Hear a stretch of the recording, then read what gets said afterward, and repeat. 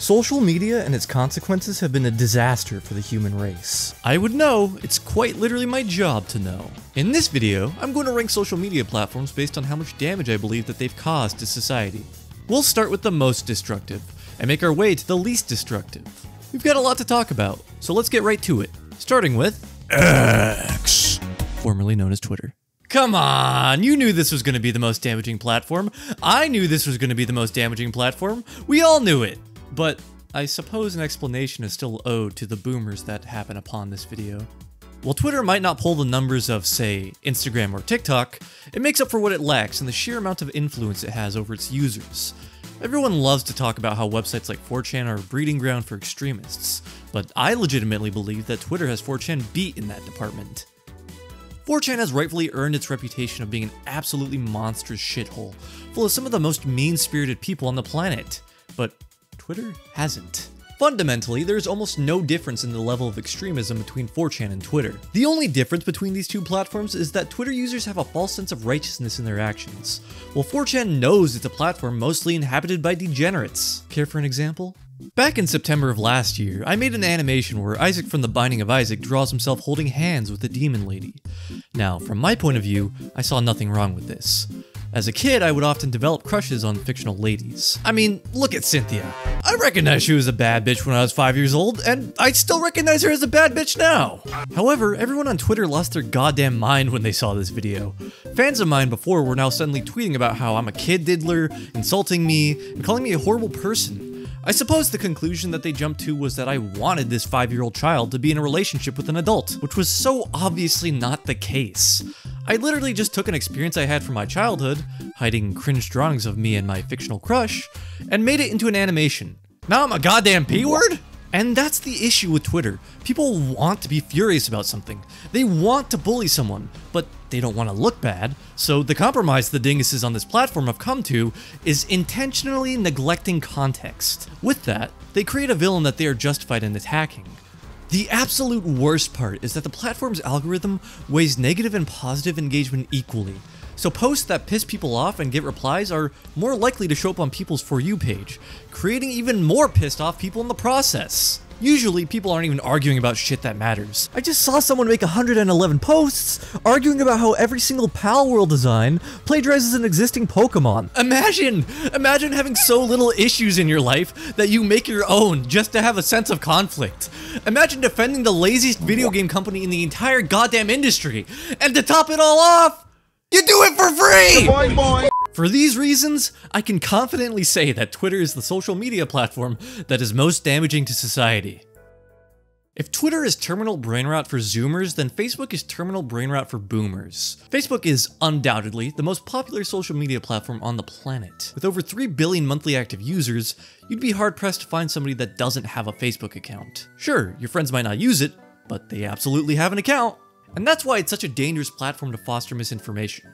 It will spread like wildfire. A study by the NYU in 2020 showed us that misinformation actually got 6 times more clicks than factual news during the 2020 election. And though Facebook may claim they have taken measures to reduce the spread of misinformation, they also went ahead and banned the 2 researchers conducting this study. That's right! I win! I don't know about you, but if I didn't want misinformation on my website, I probably wouldn't be so defensive towards the people researching it. Everybody knows that social media isn't good for you, but it's really strange to see a website like Facebook go out of their way to defend misinformation.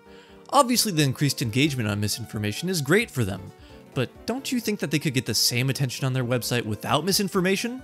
Well, maybe with a bit of time they could find a way, but Zuckerberg has some meats to smoke now. So Facebook will simply keep turning a blind eye to the misinformation propagated by their platform in favor of money, as all big companies who care not for their customers do. For that reason, I believe Facebook is more than deserving of its spot as the second most destructive social media platform on the internet.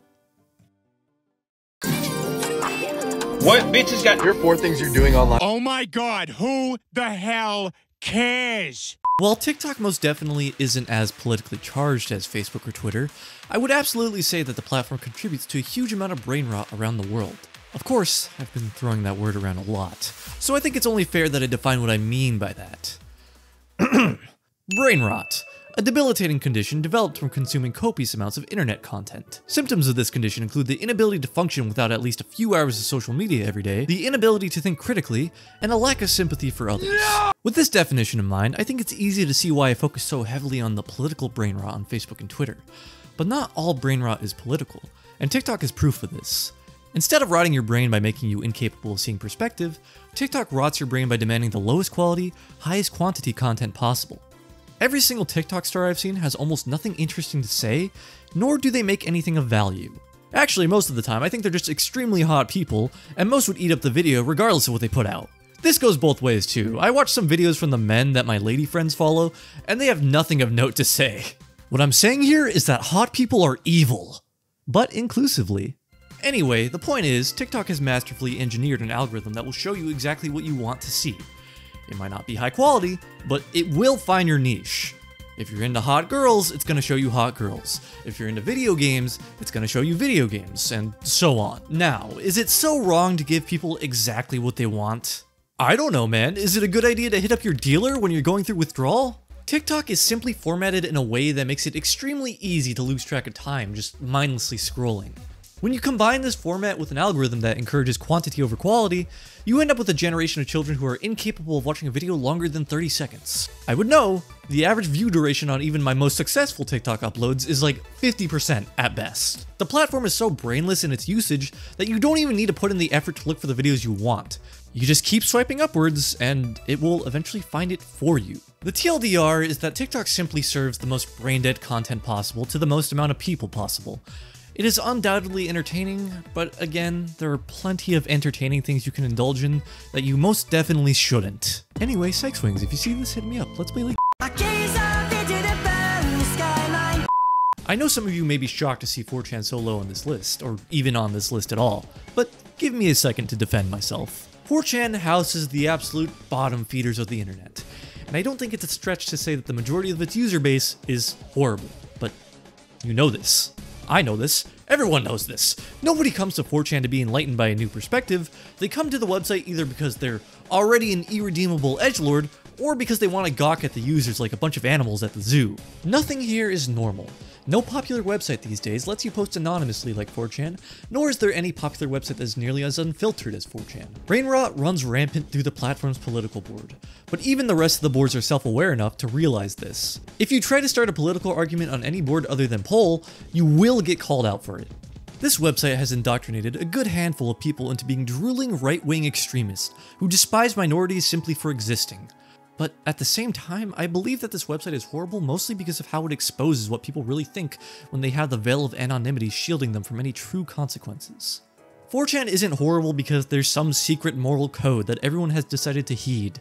It's horrible because it's a look into what the greater internet would be like if you reduce censorship to its absolute minimum.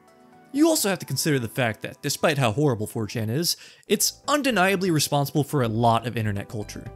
The original rage faces, Pepe, Wojak-based cringe, whether or not you enjoy this sort of language or humor, it is undeniably popular around all the internet, not just on 4chan. The game devs on this platform have also given us bangers like Katawa Shoujo, Snoot Game, and Minecraft? Yeah, Minecraft actually first started gaining a bit of traction on 4chan. It's most definitely not the sole reason Minecraft is as popular as it is today. The TigSource forums had just as much of a hand in Minecraft's early conceptual stages, but it has a fair bit of responsibility. Notch would turn to V early in Minecraft's development for criticism and critique, then change or implement features based on feedback. There's a reason why Minecraft used to have splash text mentioning 4chan's video game board.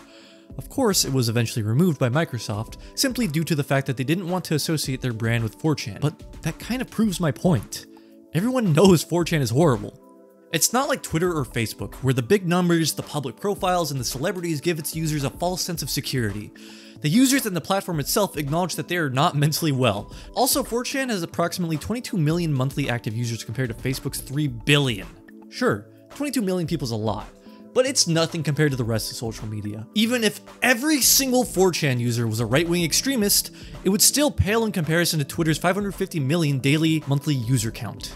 When you look at the data, it's just the objective truth that a website like Twitter has most definitely created more extremists than 4chan. For those reasons, I believe 4chan is more than deserving of its spot as the 4th most destructive platform on this list. Like this guy, on my life, he switches it up every single day. One day he's a Muslim, the next day he's a Christian. I swear to you. You guys, I'm a Christian. You're a Christian, yeah? Yes, I know it's weird and unfair to group two different platforms under one ranking, but I think they both serve a similar niche on the internet. Snapchat and Instagram are both social media dumbed down to their absolute basics. You can message people, you can upload images and videos, and you can browse a bunch of regurgitated content from TikTok and YouTube Shorts. One could argue both of these platforms are TikTok wannabes at this point, but neither really do as good of a job as frying dopamine receptors as TikTok does. So if neither of these platforms really do anything out of the ordinary, what issues do they really have upon society? Why, self-image, of course. Since there's not a whole lot to do on either of these platforms, most people simply default to sharing their lives. And when you are given a platform to share your life, it's inevitable that you're going to make others feel like their lives aren't as great in comparison. Plenty of studies have shown that both of these platforms can cause ordinarily happy people to develop complexes about themselves. And hey, why wouldn't they? If you were a teenager posting a selfie of yourself and it only got like 3 likes, meanwhile some random Insta-thought with layers of makeup and filters gets thousands, I'm sure you'd start to feel like you weren't good enough too. Instagram and Snapchat both embody a bigger issue with the internet in general, normalizing the extreme. It's not like this issue isn't exclusive to women either. There's a reason why self-identified incels hyperfixate on height so much, and it's because social media has perpetuated the idea that if you're not 6 foot, you don't get to call yourself a man. It's all so horrible, and it makes otherwise average people feel ashamed for existing. For the record, nobody should feel ashamed for existing. There's just these freaks online that gaslight you into believing that if you don't have a certain cup size or meet a certain height, you're basically worthless. The only real difference between these two platforms is the temporary nature of Snapchat messages compared to Instagram. They disappear after 24 hours. This makes it pretty easy for groomers to get away with the act. But the act of grooming isn't an issue exclusive to Snapchat. It just makes it easier. There have been plenty of incidents of grooming occurring through Instagram DMs as well. Overall, these two platforms are extremely meh in every regard. Every issue they have is not unique to them, but social media as a whole, and everything they do right, some other website does better.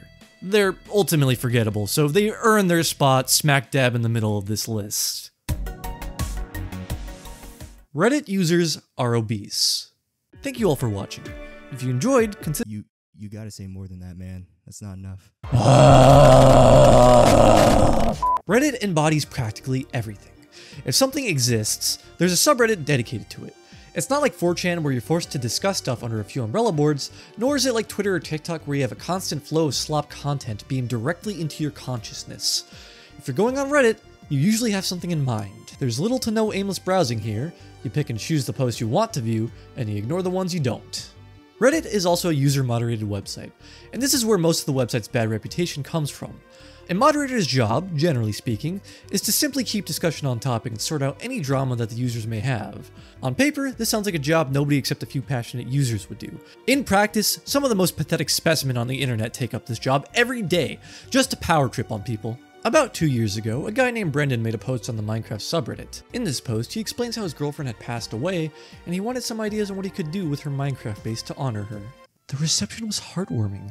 People contributed their ideas and sent their condolences, and Brendan would post again a few days later, showing off his beautiful additions to the base that were made possible only through the collaborative effort of the subreddit.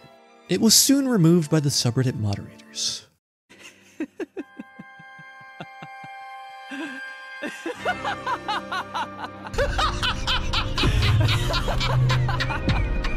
Initially, the subreddit moderators left a comment simply stating that Brendan's post broke the subreddit's rules on chain posting. You're typically not allowed to make an update post so soon after the original. Kind of shitty and tone deaf, but whatever. Brendan, understandably frustrated, would go to the subreddit moderators and ask what he did wrong personally. They told him the same thing. No chain posting, no memorial posts, no milking your girlfriend's death for— Yeah, some land whale moderator decided to tell this guy to his face that he was only making posts about his deceased girlfriend for internet attention. Never mind the fact that the guy's, I don't know, mourning? Looking for any sort of coping mechanism that he can find in these trying times? I guess when you reach the brain rot levels that your typical subreddit moderator has, though, you start to forget that people can just post stuff because they want to, and not because they want to increase their epic interweb score. Yes! Speaking of epic interweb score, let's talk about Reddit's karma system. The upvote and downvote system were designed in such a way that users could vote on whether or not a comment or post was relevant to a subreddit's discussion. Off-topic garbage would be sent to the very bottom of the threads, while the most relevant discussion would be brought to the top. You would think that, with such a system in place, Reddit would be the greatest website on the planet. Bro, that's disrespectful as shit, bro. The fucking wrong with you, bro? Stop fucking laughing, bro. Nah, this system is used to create an echo chamber. You can tell people as many times as you want that they should only use the downvote button for a relevant discussion and not an opinion they disagree with, but they're definitely going to keep using it as a disagree button. When there's some schizo babbling about nonsense in the comments, people aren't going to downvote him, they're just going to ignore him. But when someone says something that you disagree with, you bet your ass they're going to downvote him. In conclusion, though Reddit on paper has the potential to be the most productive website, in practice, it's kind of just an amalgamation of all the internet forums from back in the day put into a single website. It's convenient. It can be beneficial to society, but most of the time it's just a place to house internet arguments and weirdos.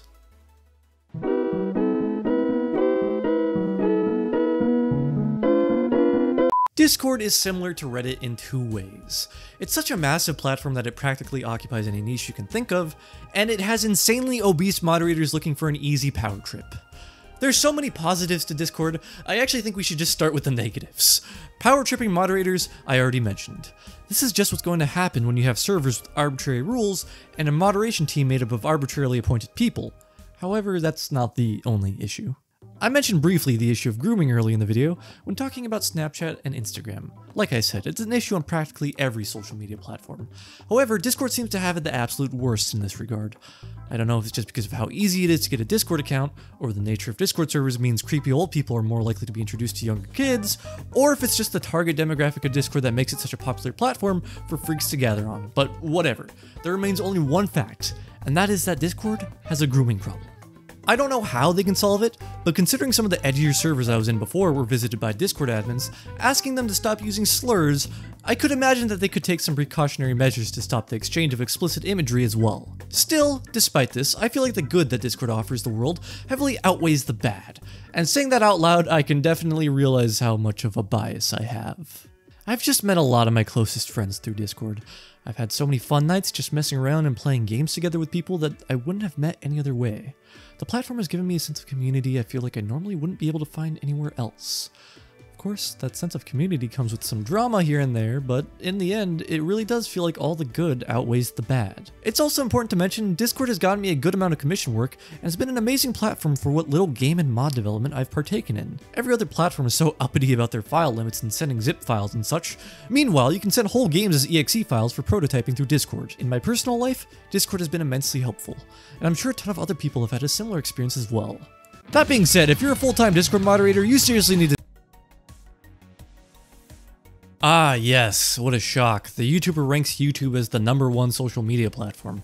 But hear me out. YouTube isn't just the best social media platform because it gives dweebs like me a job that they normally wouldn't be able to have.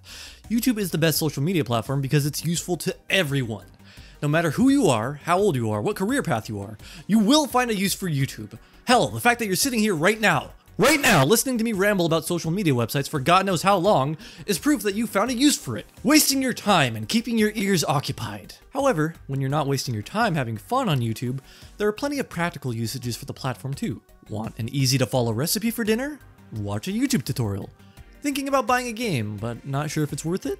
Watch a YouTube review. Thinking about a vacation and want to get a feel for the areas you want to go to? Watch some travel videos on YouTube. YouTube is the solution to practically every problem pertaining to information you can think of. And it's a beneficial relationship for literally everyone involved. YouTubers get to make a career out of their passion. YouTube itself makes money for the ad revenue, and the users walk away with information that they need. YouTube has reached a point where the only issues the platform has are change. Whether the layout is changed, whether the rules are changed, people get upset. And while normally I would say people should be open to change, YouTube is pretty much already perfect. It does exactly what it needs to do, and then some. Now that's not to say YouTube is perfect.